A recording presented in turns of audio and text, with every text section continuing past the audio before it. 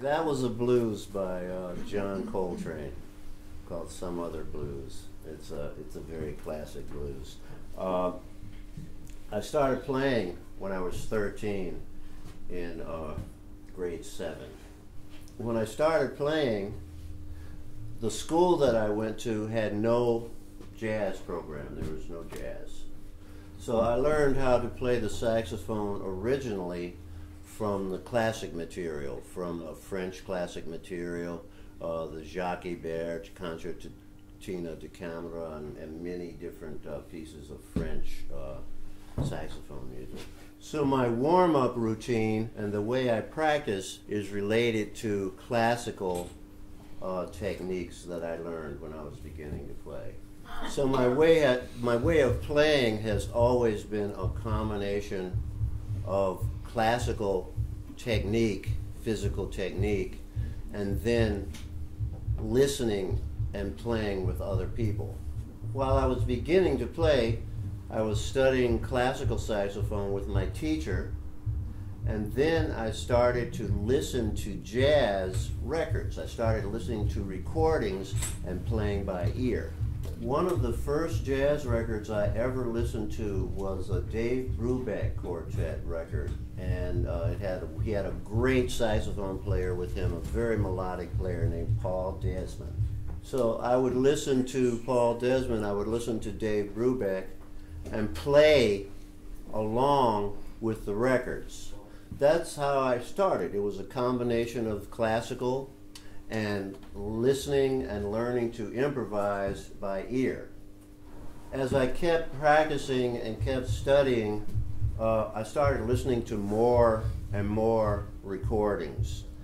And for a Christmas gift year, when I was about 14 years old, my mother gave me a recording of Miles Davis's Kind of Blue record. That was my first jazz record. So when I heard that record, you know, it was such a great record. I listened to that a lot. And on that record was Miles Davis, of course.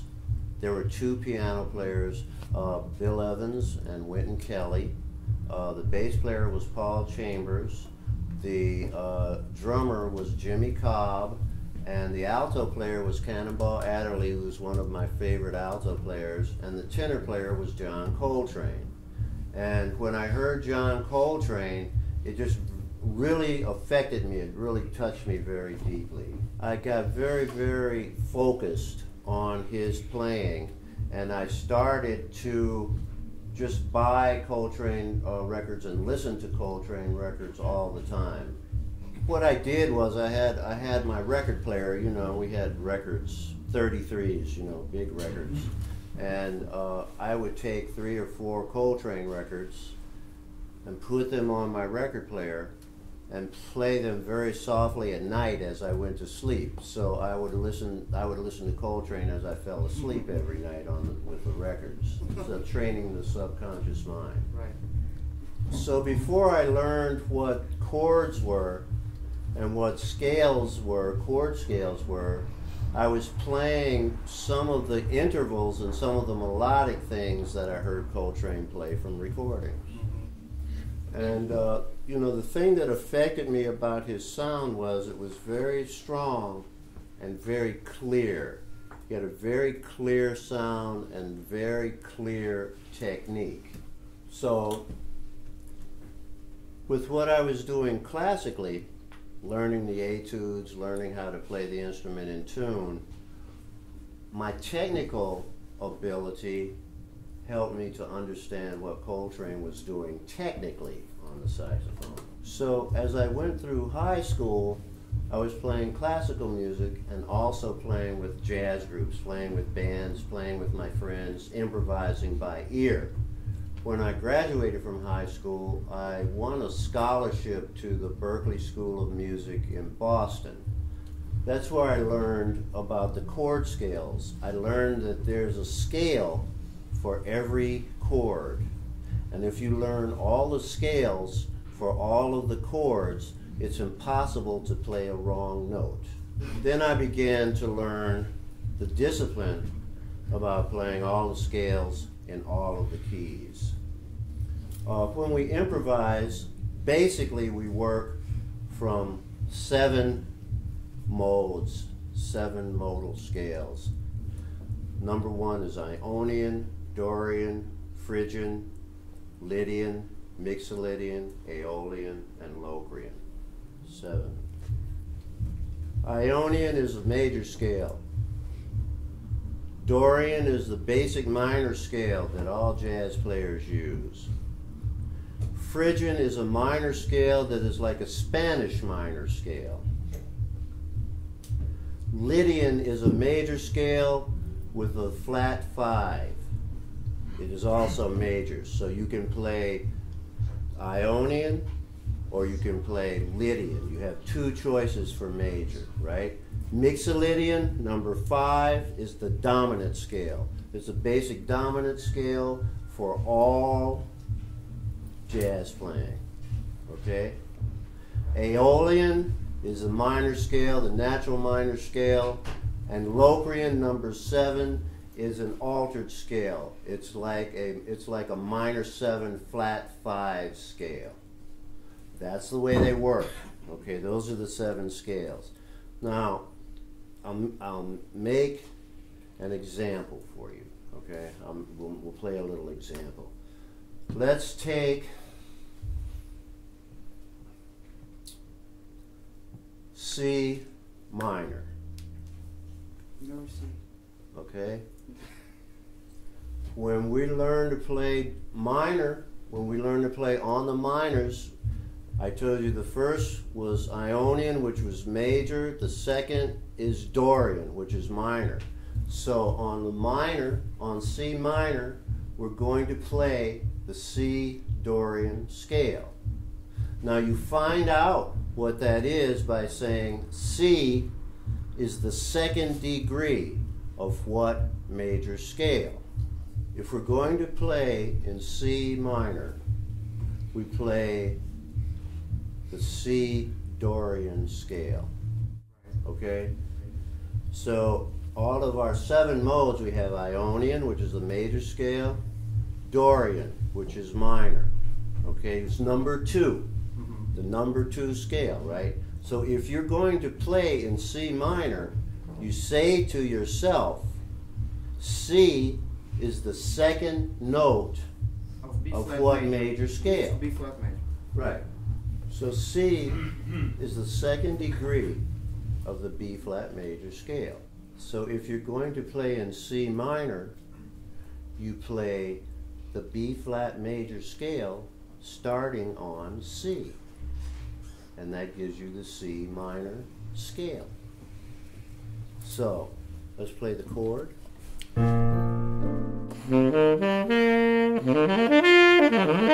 C minor.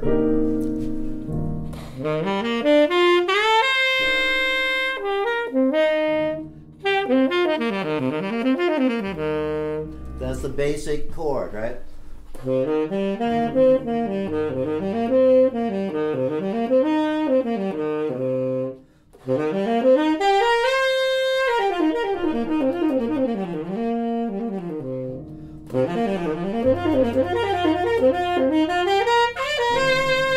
Right, that's the basic chord. Now, when you just play the chord, you only have 4 notes to choose from, right? So this is a C minor chord. 4 notes. So it sounds like people used to play Dixieland.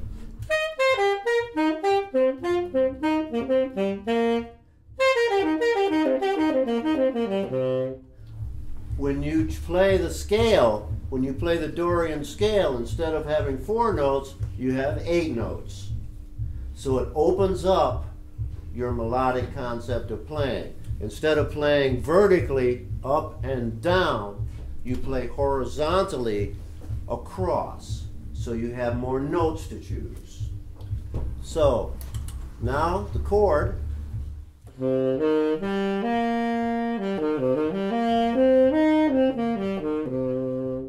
Then the scale.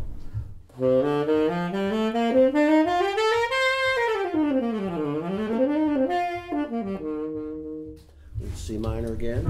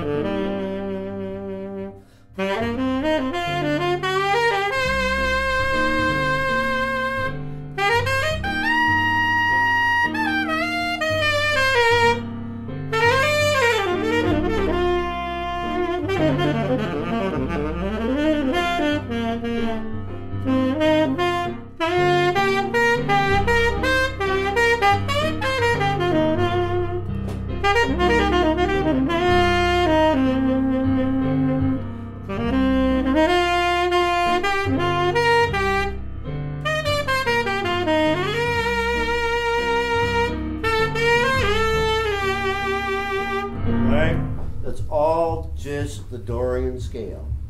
I'm just mixing it up, right? Instead of going, I'm going.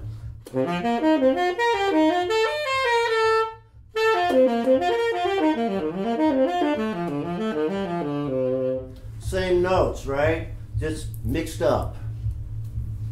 Then what I did was I learned one rule, right? The Dorian scale. I learned what that was first. Then I learned it chromatically, right? So everything you play in one key, you try to play in the next key so that you can play in all the keys on your instrument and there's no problem. So I created melodic patterns for myself to practice. So I would play a phrase.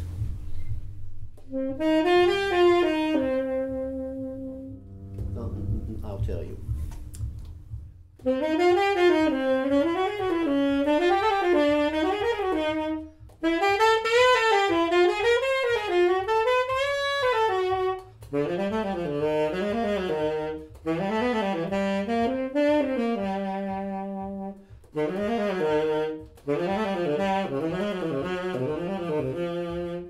So everything I play, I try to play in all the keys.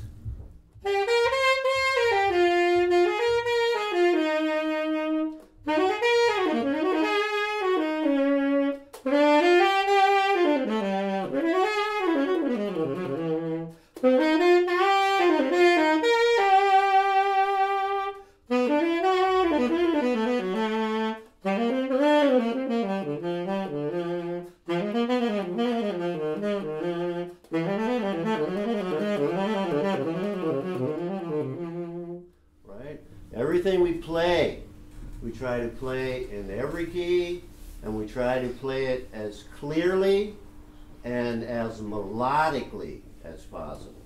So I always work on playing everything chromatically. It's a discipline. It's every day a discipline. It's like continually training for the Olympics. That's what I basically do with everything. I practice, I try to practice 2 hours every day, 2 or 3 hours a day. I have a basic workout that I do every day. It's like going to the gym. I do my warm-ups for an hour. I practice classical etudes for half an hour. And then I play with a Jamie Aebersold record for half an hour. That's my 2 hours. So we'll play a tune, and then I'll show you some of my warm-ups, some of my practice systems. Does anybody have any questions at this point? I have. Очень ясно было сказано по поводу всех ладов. Но один очень важный для меня вопрос. Удивительный звук саксофона, ни на кого не похожий. И это очень важная часть вообще искусства любого инструменталиста. Что в этом плане предпринимает Эрни Уотс и как это было вот, по поводу работы над звуком, потому что неповторимый звук саксофона. Well, one thing, I listen to much John Coltrane. So that focused my sound, you know.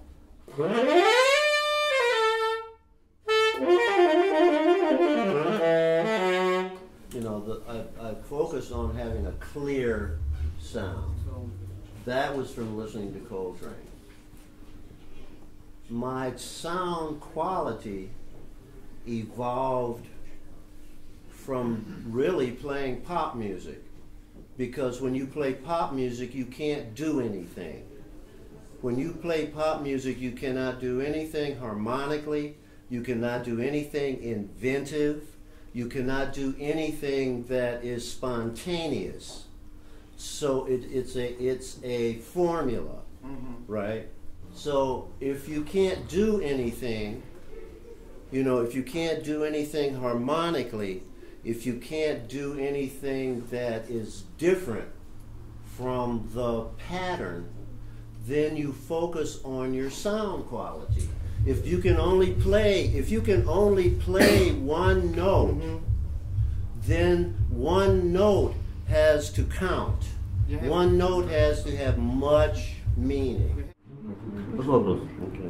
Мистер Уотс говорил, что он много занимался классической музыкой, много играл классики на саксофоне. Возможно ли, что такой вот особый мелодизм в его джазовых импровизациях происходит именно от этого, от его больших и там долгих занятий классической музыкой? There's a definite connection. What we have to remember is everything we experience affects what we do. So, studying classical music, playing in orchestras, reading, sight reading, all of the experiences that we have in classical music give us the discipline to play clearly and play fluidly when we improvise. Because you learn how to play, when you study classical music and you study the classical repertoire, you learn how to play your instrument. And you learn how to play your instrument right. You learn how to play in tune, you learn what the notes are, you learn how to read music. Then you take that discipline and that skill and you apply it to the things that are in your heart.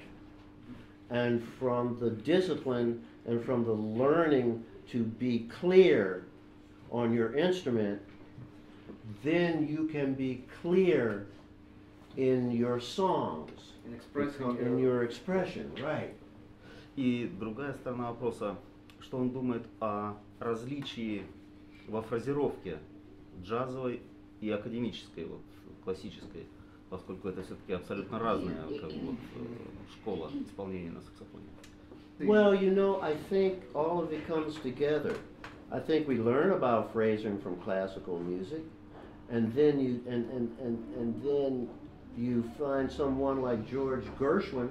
Now, was George Gershwin a jazz composer, or was George Gershwin a classical composer? Because George Gershwin got motifs and music from blues and streets and everywhere, but he made it into a 20th century classical piece, I guess, you know, but that's a question, right? What was George Gershwin? Those kind of things, because music comes together sometimes like that. I think it all works together. The more experiences we have, the more we have to share. Well, conceptually, philosophically, classical music is an interpretive form of music.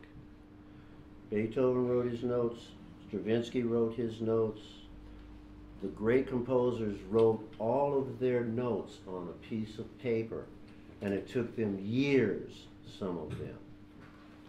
And our responsibility as musicians when we play their music is to play their music as authentically as possible. So what we do is they create that music, we interpret that music. You don't take Le Sucre de Printemps and play a jazz solo in it, you know, in the beginning. You don't go. That's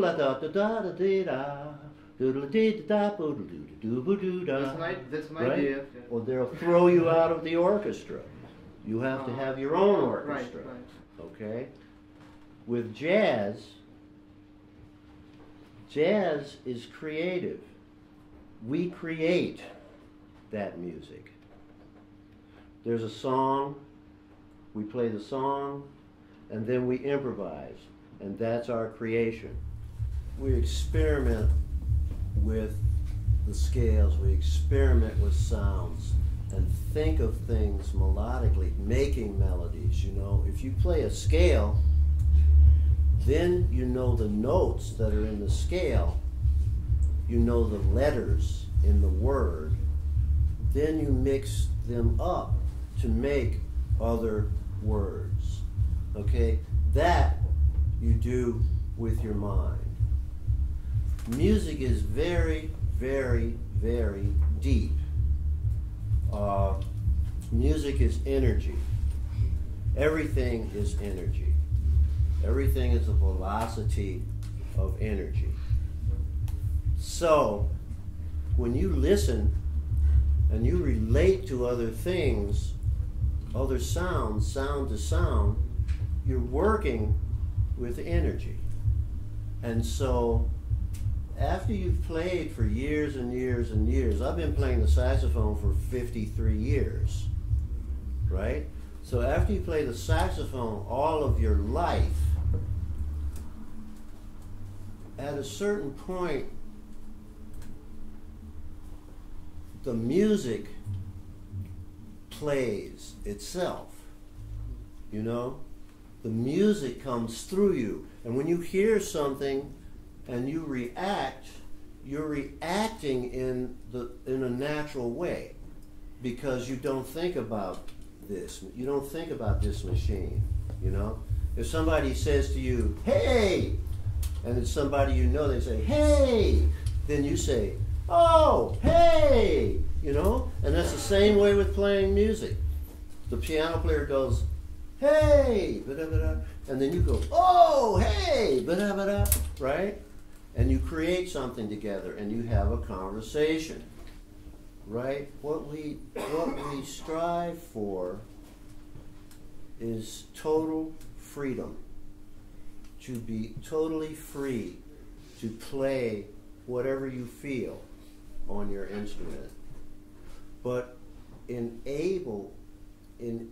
to be totally free, you have to spend time with the discipline, right?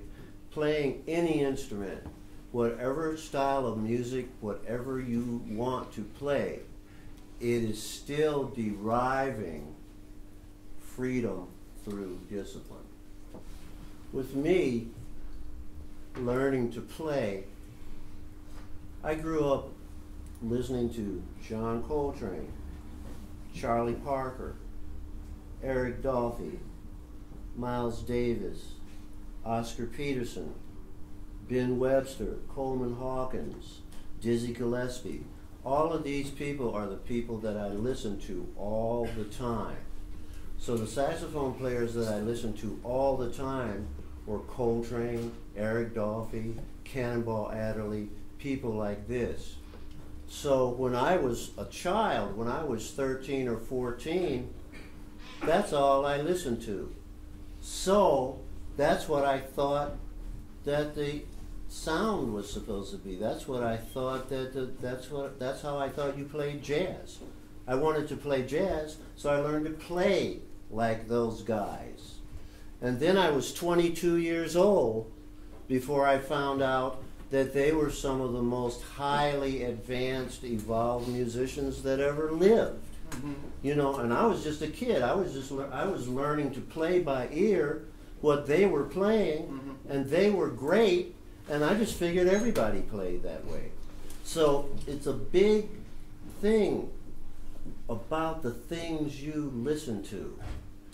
The things you listen to and the things that you let into your life create your life. So if you want to be great, you have to listen to great people. You have to listen to great music. And then what happens is it gets inside of you. It becomes a part of you. If all you listen to is great music, how can you play something stupid? Right?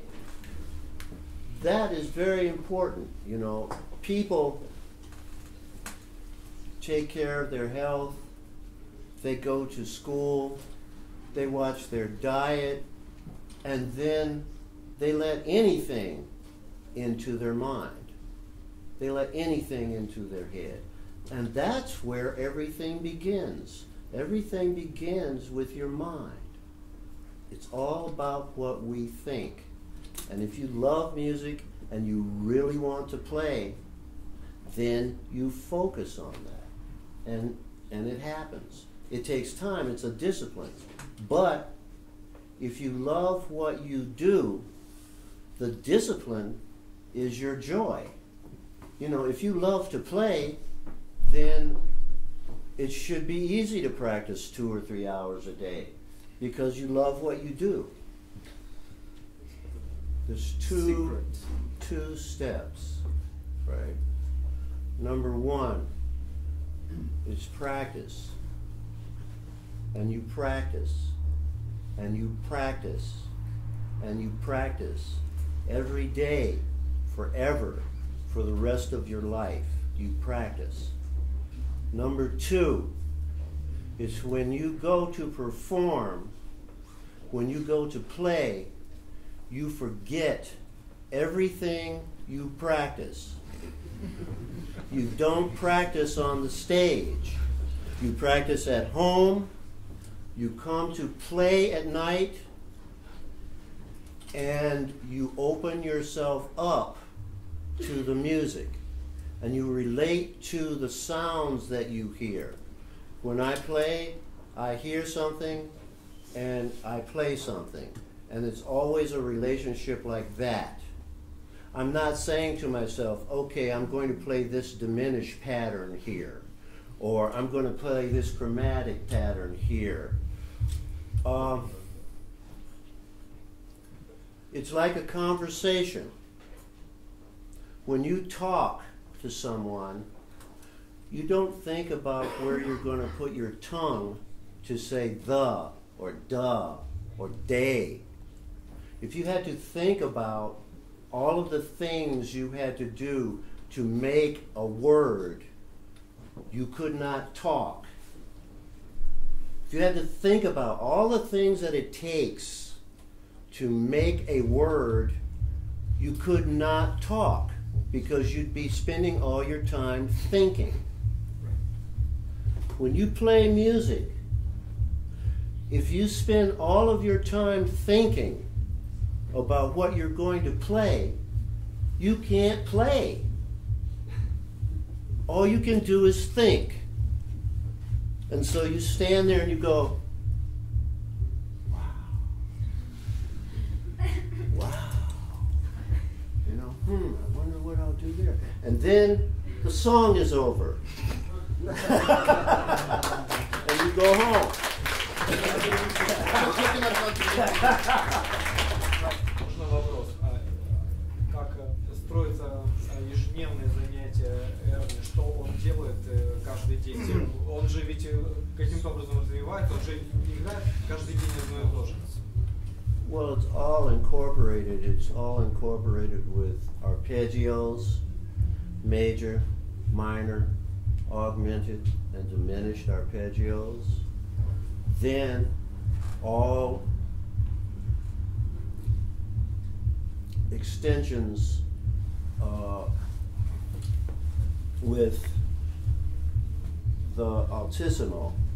Because I play a lot up high, I work on that, so that's a part of my playing. So I have an exercise for that.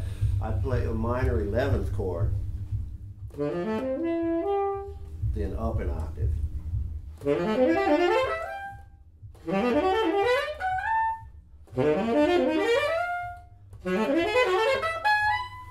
Right? And I do that chromatically every day.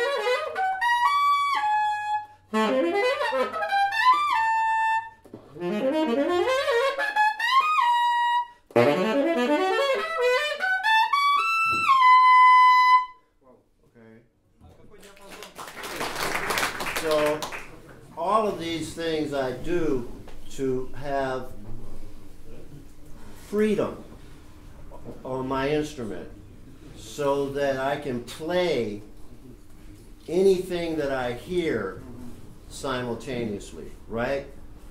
The philosophy, my philosophy of playing jazz is improvisation is spontaneous composition. Okay? Therefore, in order to compose spontaneously, you have to be able to have the freedom of your vocabulary. This is a machine, right? This is like you talk through this. This is what we sing through. So in order to sing and in order to play, we have to be totally natural on the instrument so that we can play anything we think of immediately. That's about the most difficult thing that there is, you know. Tchaikovsky, he wrote out all his music. Stravinsky, he wrote out all his music. Beethoven, he wrote out all his music. When we play, it's now. Totally different. Very difficult. So you really have to focus. You really have to know your instrument. You know, because that's what we do. We compose spontaneously. We sing through our instrument. So the way you play your instrument, what you know about chords, what you know about scales, that's your vocabulary. Those are your words. That's how you sing. If you have a small vocabulary, you can only communicate on a very small level. The bigger your vocabulary is, the more you can communicate. We all get the same information. You know, like we said, C minor 7 is C minor 7 to me. It's C minor 7 to Keith Jarrett. It's C minor 7 to Bach. It's C minor 7 to Beethoven. It's the same notes, right? C minor is C minor.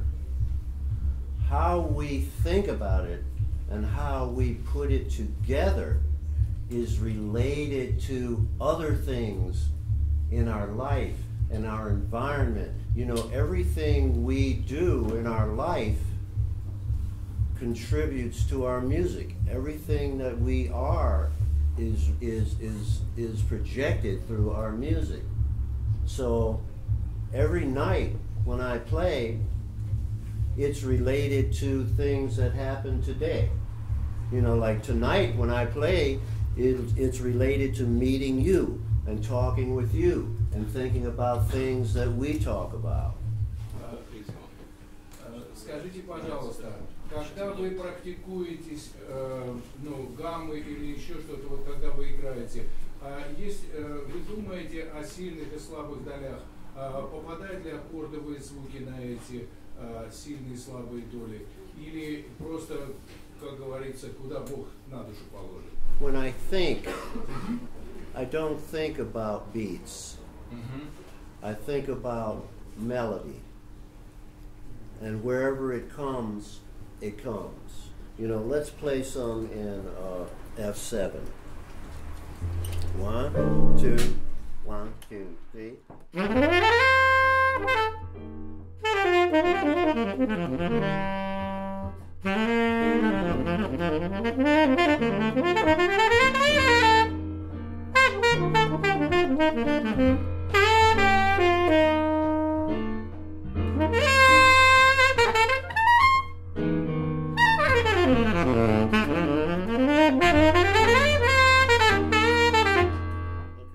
That's just thinking melodically.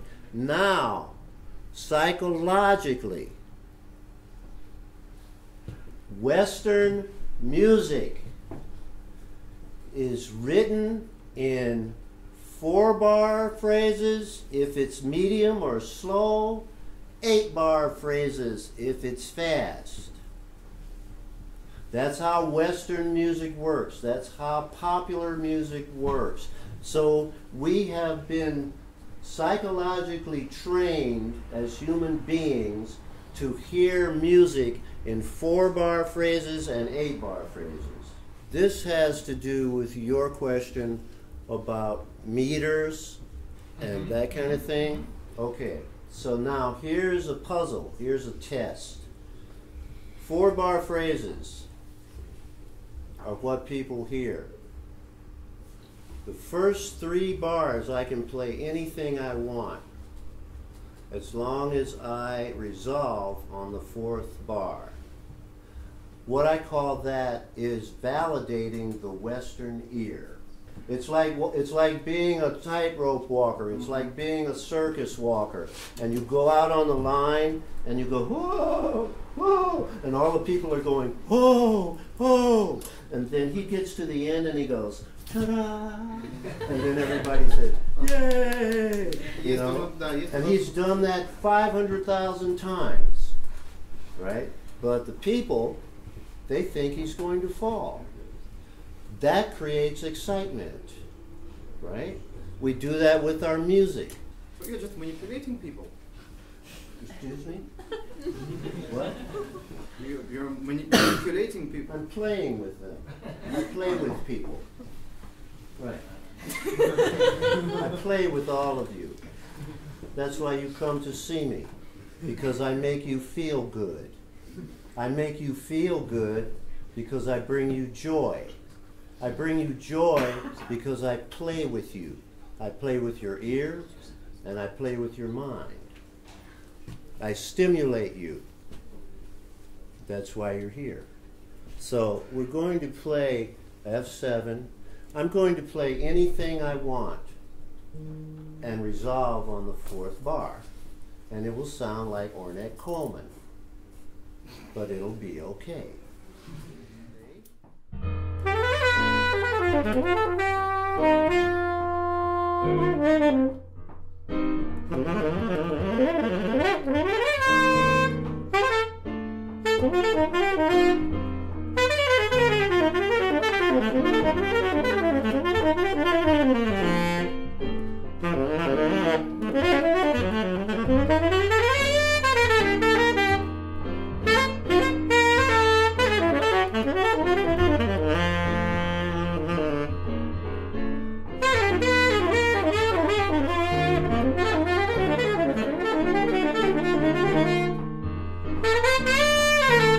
Now count.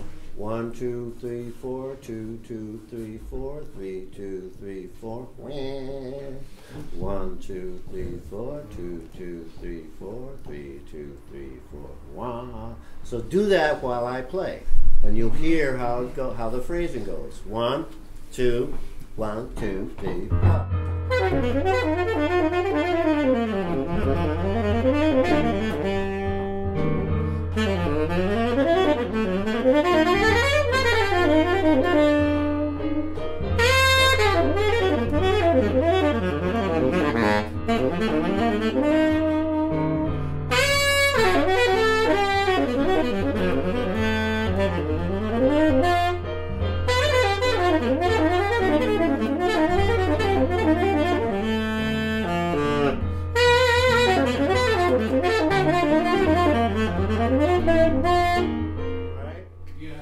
So that's how that type of thing works. I think we're out of time. There's Yeah. a thousand things to talk about. I think the most important thing to remember is freedom through discipline.